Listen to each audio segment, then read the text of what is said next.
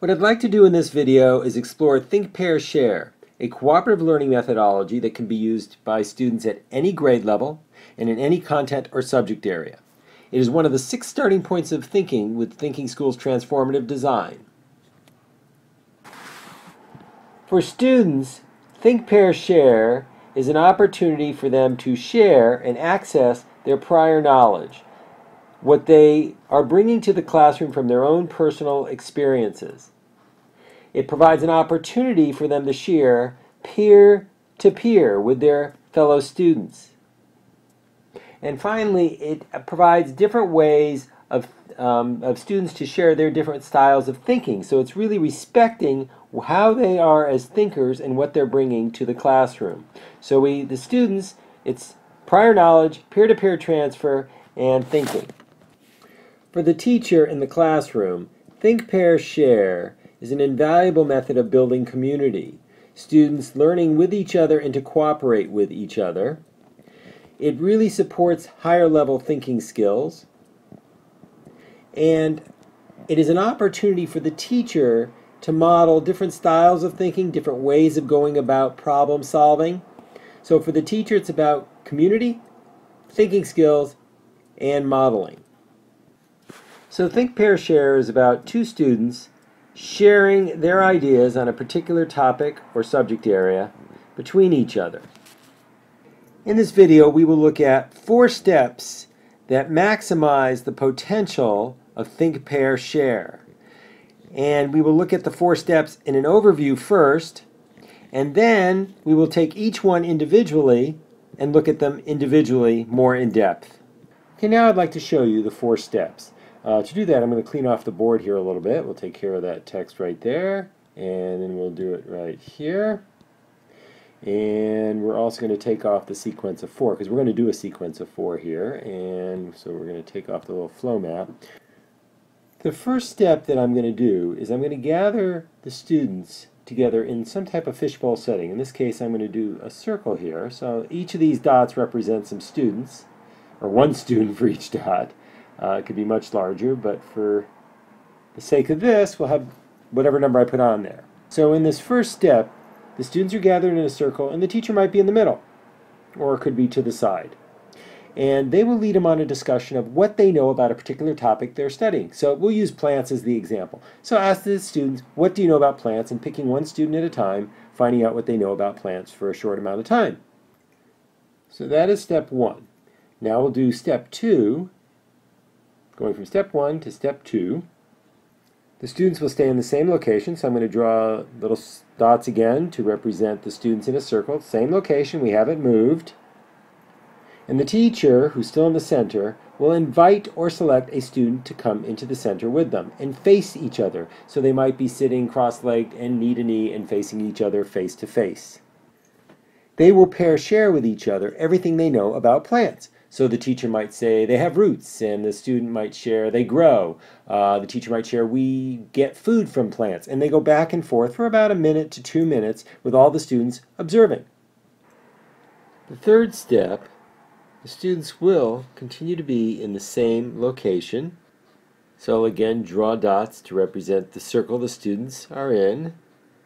And this time, instead of the teacher being with a student, there will be 2 students. So we'll select 2 new students to come out to the center, and the teacher will probably remain on the outside of the circle, while the 2 students in the middle will then pair share everything they know about plants. This will go on for approximately 1 to maybe 3 minutes, with the students pair sharing things they know about plants, and they could take some things from what the teacher and the student did, as well as student to student. And then this will lead us in to the 4th step. On the 4th step, the students will still be in the same circle, so we'll get the dots in here. And the 2 students are sharing in the middle, and the teacher will go around and pair up 2 students at a time. They will be asked to face each other and share everything they know about plants. And when the teachers come around and had them all paired up. Now, if you had 1 extra student, you could ask them to pair up in a pair. And if it was even, obviously there would be no question about that then. While the students are pair sharing, The teacher can go around and assess and listen to what the students are sharing. If they hear a very interesting idea that might affect other students, they might even share it out to the whole group. They would do this just sharing it out without stopping everybody. After doing this for several minutes, the teacher will then bring everybody back together. That is, stay in the circle you're in, but everybody's facing each other, including the two students will be asked to go back out to the circle itself. And then we really have made a full circle. And just like we started at the beginning asking the whole group, WG for whole group, what they know about plants, we're going to do the same exact thing, except this time they've had a chance to share a lot of information with each other. I thought it'd be really helpful to do a brief recap using photos. So the first step is when everybody's gathered in some type of fishbowl or circle gathering where everybody can see each other. And we do a little bit of what do you already know about prior knowledge of the subject we're studying. In this case, we were using plants.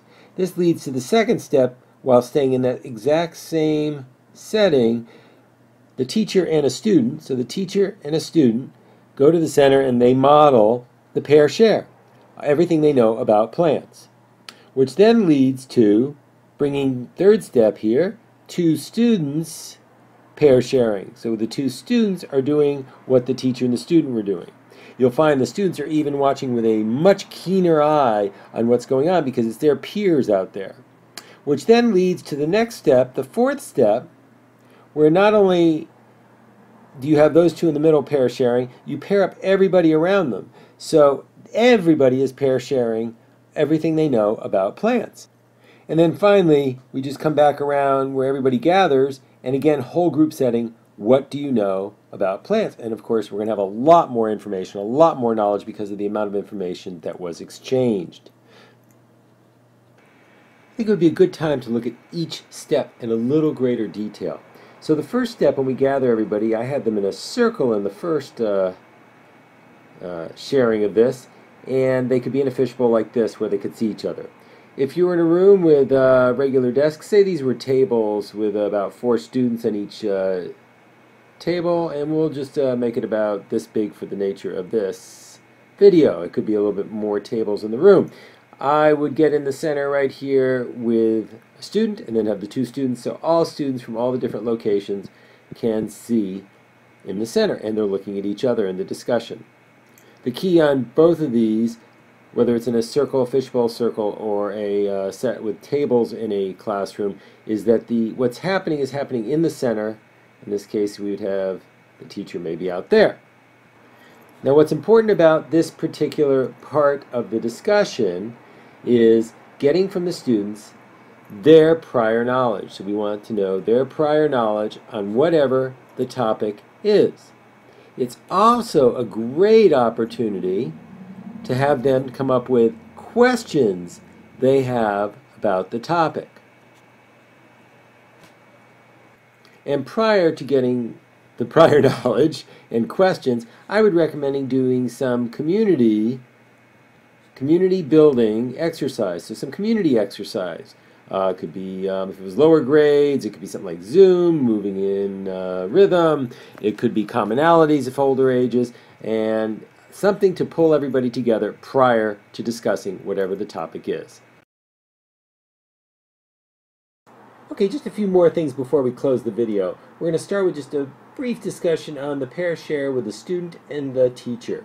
This provides an opportunity for the teacher to model problem-solving skills. We'll abbreviate that with problem solving. And it does also allow an opportunity to model dispositions.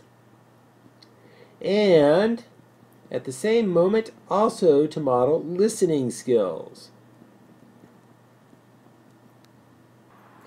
And with the two students, it's an opportunity for the students to do the same type of things as above, problem solving, dispositions, and listening, and the students are watching their peers. So a lot of peer-to-peer transfer.